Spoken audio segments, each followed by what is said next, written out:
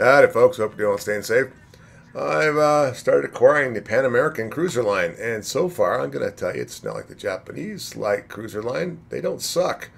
They're actually a lot of fun, and some of the biggest bonus I've seen, I think this is my first game or second game, I don't recall, but this is the La Argentina, and I'm going to bastardize all these names all the way up to the same Martin at tier 10.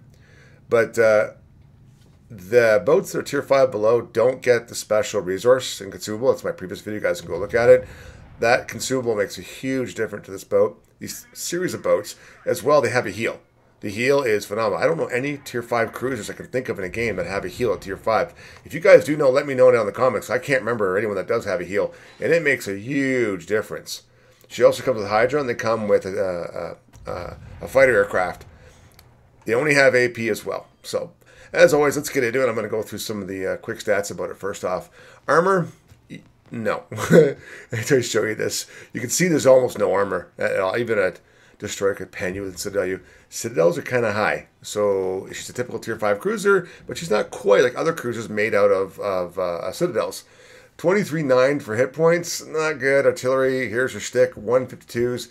10-second reload. Turret traverse, I got it down to 15.7 with skills. But decent range of 14.2. I'm actually kind of impressed. She's not the best, but she's not bad at all. Now, she's got 2 torpedo sides, 3 torpedoes each side. Look at the range for being detected. 1.3 kilometers, 64 knots is really good. And they do over 15,000 damage. 8 kilometers, pretty good. I like it. Reload times are decent too. This I hate. You can only do 5 kilometers for airstrike drops, and you get 1 every 30 seconds. Submarines are your bane. Even though I do kill submarines in this boat and the tier 6. Maneuverability, 32 knots. She is really slow.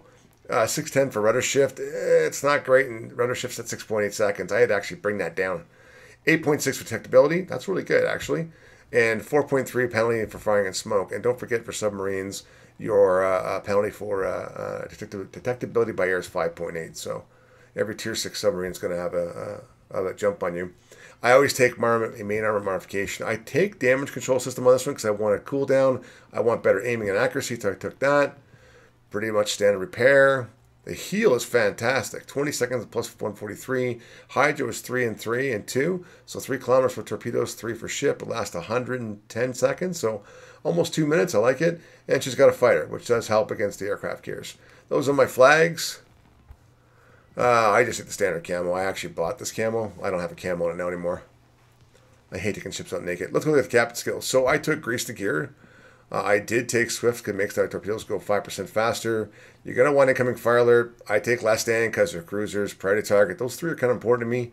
I take adrenaline rush. I'm taking damage. I do take top grade gunners so that way I can get better firing.